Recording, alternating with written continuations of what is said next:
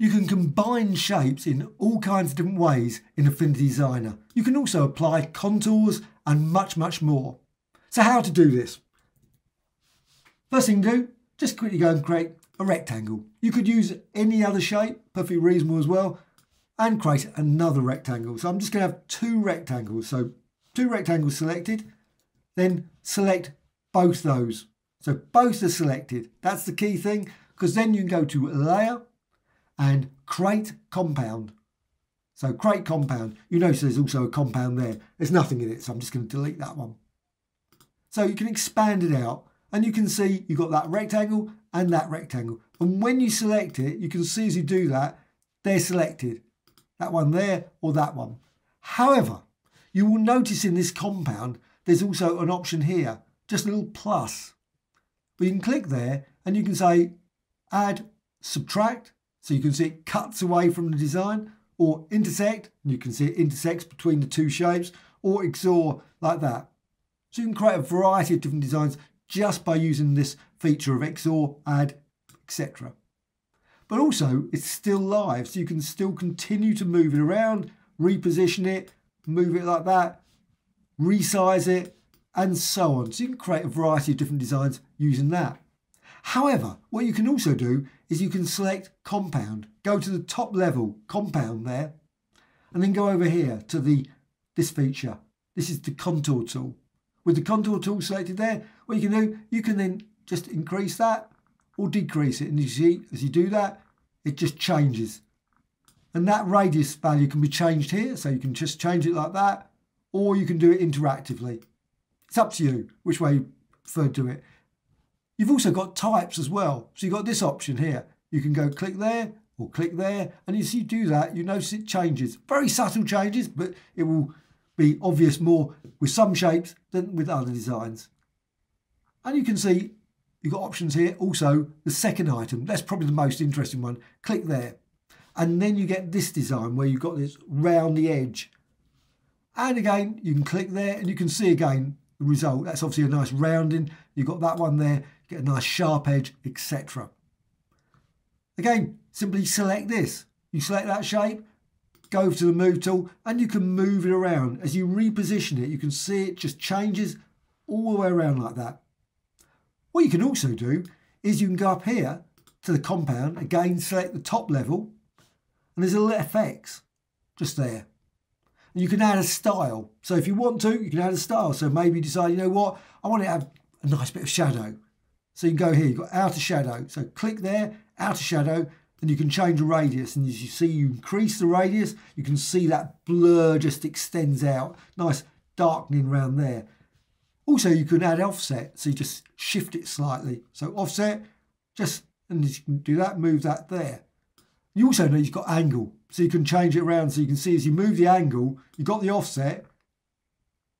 And it just depends obviously on the angle. So you can move that around. You can see it just changing there. And also you can modify the intensity. Obviously I prefer to have it at 0%. But if you put it up to like that, it's a lot sharper. So it's probably nicer intensity, a bit lower value. And that's applied to the whole design, that whole compound. So you've got that just applied there. You can't apply it to this one individually. So once you've done that, again, you can still select this design and you can still modify it. As you do that, you can see what happens. The style will change as well.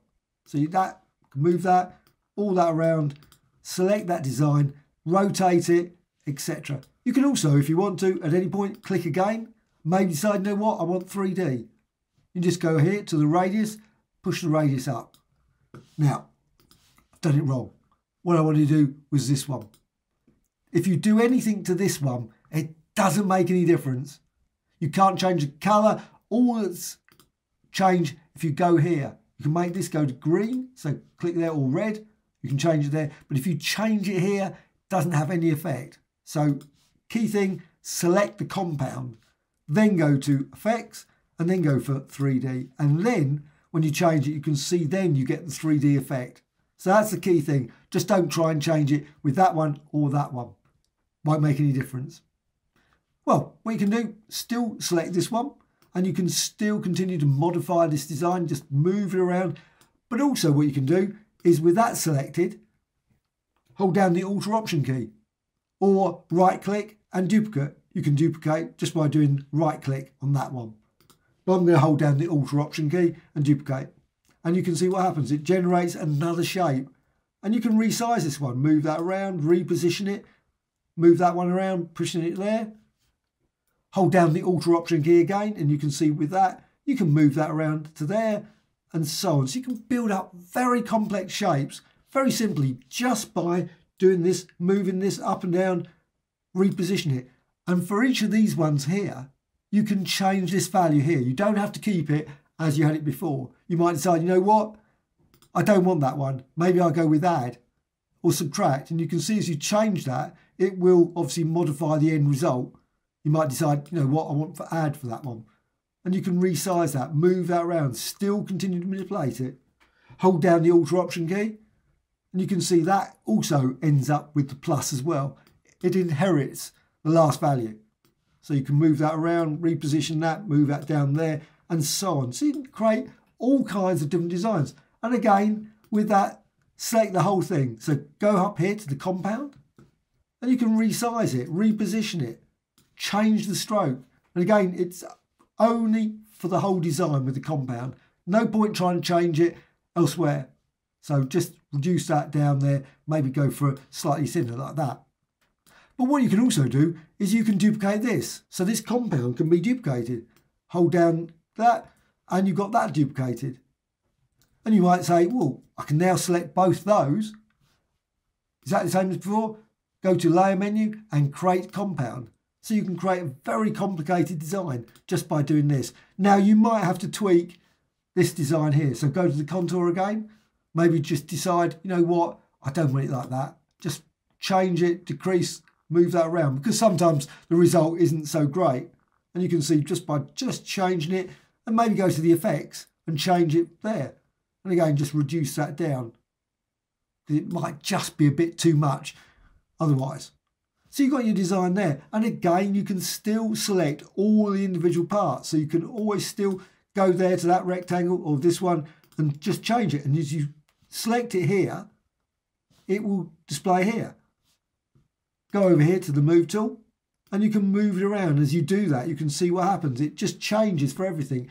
Everything, the shadow, the 3D, all of it will be reflected, just moving around like that. And again, you can always then select all that, rotate it, redesign that, modify it, tweak it, go and change the game. Go up here, contour and tweak it again. Go through there, decide that one or that one.